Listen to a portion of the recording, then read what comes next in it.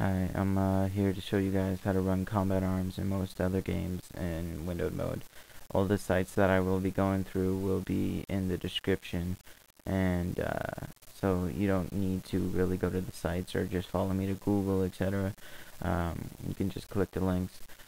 So first off, we're going to open up our internet provider, and I have my homepage that is Google, and in Google you want to type in download DXWND, and you can just click the first link. I'll put this link straight into the description, so you can just skip this part. You want to download WinRAR so you can extract it.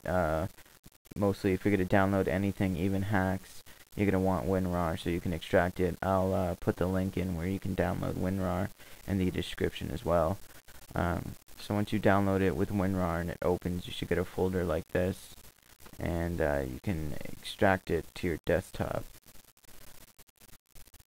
And once that's done, you can close everything, and you should have a folder on your desktop. So what you want to do is open that. Windows 7 and Vista users, you want to right click it and click Run as Administrator. XP users, you can just double click it. So this is someone already added something for MapleStory. Because people wanted it for MapleStory, you can just right click that and click delete.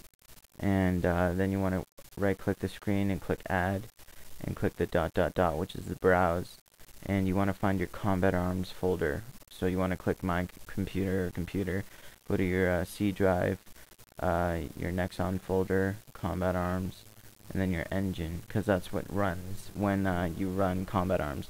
Then you want to click DirectX 9, and then you want to click OK.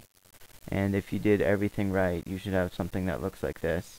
And if you guys are too lazy to do that, once you click right click and add, I'll just post what you gotta copy and paste into here, and you don't need to track what you want.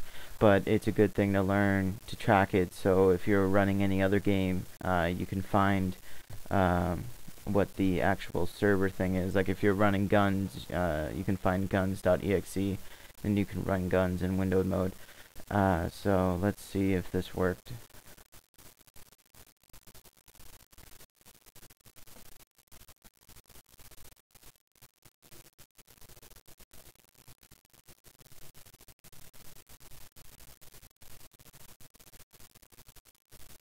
Sorry, my computer's a little slow.